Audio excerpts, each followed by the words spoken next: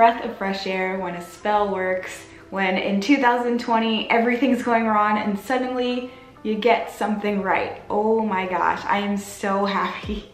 So I created this spell and it took 2 weeks to work, but it worked really well, surprisingly well. So well that I was almost like, oh my God, this is too much for me right now. So I'm going to go through my process of creating this spell, as well as what I did when I cast the spell, and also the timeline, and then what my experience was with this spell in general.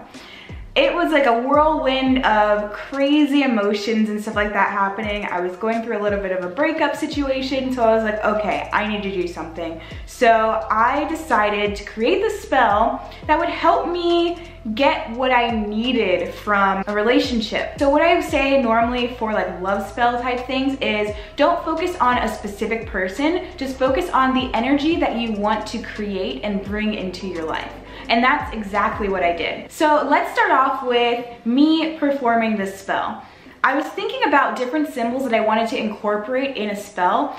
Since I'm a symbol freak, I basically use magical symbols in order to manifest what I want, my desires, my goals, anything like that. So I decided to kind of put 2 different systems together, and I wanted to experiment because I'd never really done this before. So I wanted to put a rune together with geomantic symbols, and I was experimenting with exactly what I wanted, and I decided to create a wheel of kind of cycles. So what I decided to do was to mix the Gufu rune, which is the rune of gifts, of relationships, and something solid like a partnership, with different geomantic symbols for exactly what I wanted to transpire. So I started off in the east side with Puer. Puer is a geomantic symbol meaning boy, and it kind of symbolizes a sort of transformation and willpower and having the courage to get what you want. So with the boy symbol, that can also symbolize a man or a boy or someone that you're trying to focus on in that sense. Again, I'm not focusing on a specific person, I'm just focusing on the energy that I'm looking for.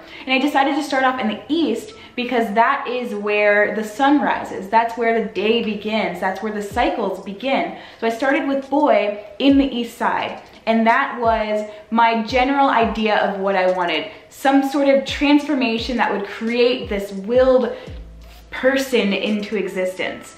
Again, so with boy, there is a sort of transformation happening during that time. It can also be a bit of a struggle, and it can be a geomantic symbol of like male power as well. So you have to be careful with this symbol because it can either represent the male figure, the boy, or it can represent this courage and transformation as well. So you have to think of the different elements of the symbols as well, and not just like, oh, the symbol symbolizes this one thing. So what I normally say is know everything about a symbol before using it, because then you'll be able to understand if something goes wrong. Maybe you used like the symbol in the way that it wasn't supposed to be used, or in a more negative connotation when you weren't really thinking about it, because there are good or bad aspects of symbols as well. So you have to think about that when you're creating these symbols as well. Then I did Fortuna Major, and I put that in the south side, which of course south is kind of the fiery inspiration, that crazy spark that gives you that energy to keep going. And Fortuna Major is like one of my favorite symbols. It's the best geomantic symbol to use if you're looking to get exactly what you want, like success that you want. And so I put that in the south side because that is that willpower. I want to create that, just everything that I want in this person that I'm looking for. So Fortuna Major is one of my go-to symbols. I'm just like Fortuna Major all day or day because that's just like everything. So going on to the west side, I decided to put Letitia in the west side. And the west is water, it is emotion, and what I wanted was to have happiness. And Letitia is the symbol of happiness. It is the geomantic symbol of you kind of sometimes being in your head, or sometimes being in the clouds, having your head in the clouds, but also being able to enjoy what you have. That joy comes out. Sometimes it is a symbol of not really being solid or sticking with what you have. Sometimes it's just like the joy that you have in the moment, but it's also something that you are present in. It's a symbol where you're just like, you're there and you're happy and you're enjoying yourself. And that's what I wanted. I wanted to be able to enjoy myself, not have the heaviness of the past or anything like that coming up, just being able to fully enjoy myself in the moment. So I put Letitia in the West. Give me my happy sense of emotional well-being, because everyone knows that I need it. So Letitia in the West. Then in the culmination of this entire symbol, I wanted to have in the North, which is the basic full transformation, I wanted to have conjunctio, which is meeting, which is a union of some sort, a union of opposites. And of course that creates the relationship itself. With all of these different cycles, you finally get the relationship, which is the transformation of the relationship in the end of the cycles. So I wanted to also enclose all of these things in a circle. And circles symbolize, of course, eternity, also power, also being able to just have everything in one place, so that it all just comes together. So I wanted to have some sort of symbol that could just culminate and just have everything just come together. So I put a circle around all of the symbols, and I then contemplated everything that I was looking for, everything that I wanted, sat there for a good like 5 minutes just thinking about all of the symbols and how I really wanted them to come together.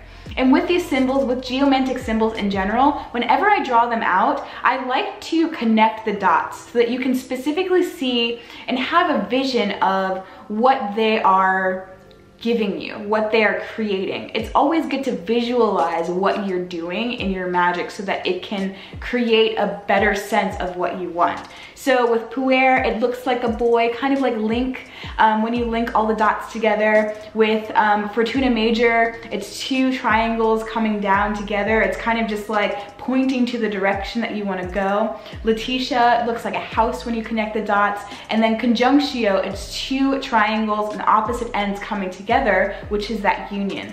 So I really like to be able to envision the symbols, so it's really good to connect the dots. And something that I forgot to mention is I started off with the color red in my dry erase markers. The color red is really good because it's the color of power and passion and just everything, the willpower, the fire, but it's also the color of blood. And according to the law of sympathy, if you use colors that, you know, relate to other things, blood gives us life.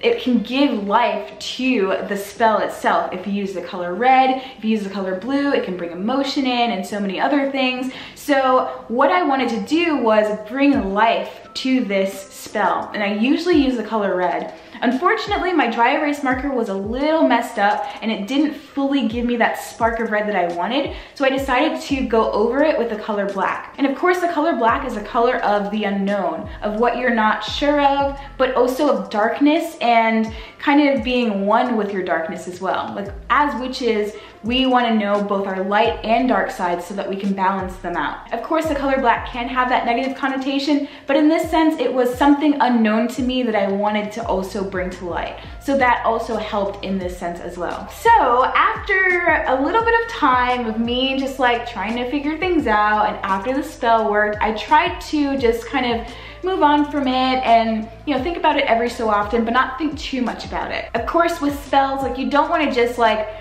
forget it completely. You don't want to like just say, okay, I'm done with that, moving on to the next thing. You want to be able to give yourself the opportunity for your spell to work. Like for example, if you're looking to get an A on a test and you write a spell, you don't just like, okay, now forget everything that you ever did and not even study for the test and think you're gonna ace it completely. You wanna be able to also study, also put yourself out there and give yourself that opportunity for your spell to work. The universe wants you to get what you want, but it also isn't gonna give you what you want with you just sitting on your bed and twiddling your thumbs all day. You want to be able to give yourself that ability for your spell to work. And that's exactly what I did.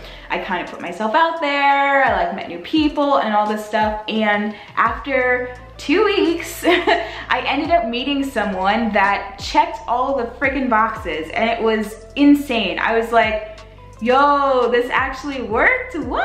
I was so excited. He was attentive, he took really good care of me, he was really nice, sweet, wanted to show me a good time, gave me everything that I wanted in terms of like, just someone that I really could maybe see myself being with in the long term in terms of everything that he had on paper.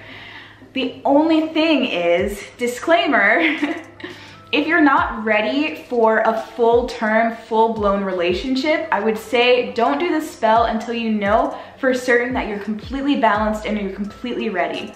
I still had some internal things going on in terms of like a breakup that's been happening throughout the year and things like that. I wasn't fully ready to not necessarily move on. I wasn't fully ready to be that forever girl or be forever with someone new or with this new person. He would say, oh my God, like I have all these plans for us. I want you to meet people that I know, my friends, my family, all of these things. And it kind of made me take a step back and I was like, wow, I don't know if I'm ready for this, because for me, like I was thinking of doing this stuff with someone else. So having this new person say all of these things really just started drumming up all of these things that I wanted with someone else. So I realized that I needed to do more internal work for myself, do more shadow work, do more that I needed in order to get to that place with someone new.